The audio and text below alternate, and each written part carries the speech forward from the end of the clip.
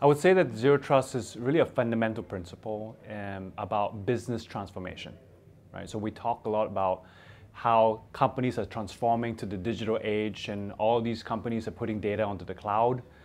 To me, zero trust is just a different buzzword about digital transformation, and particularly about how do you protect your assets as you evolve with these new capabilities. Particularly, what is your risk profile? What are you going to do to defend against these new areas of opportunities, to so to speak, as a company moves into the cloud?